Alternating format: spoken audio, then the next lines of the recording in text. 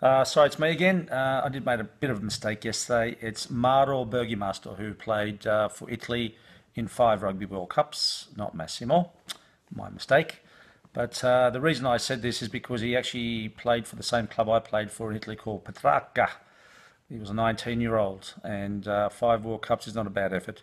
So, mates, congratulations on a great career, and it's great to see that you started at a fantastic club, which I was fortunate to play with. Obviously, one of the coaches there was Vittorio Monari, my little man who's got a donkey as a friend, which is very scary.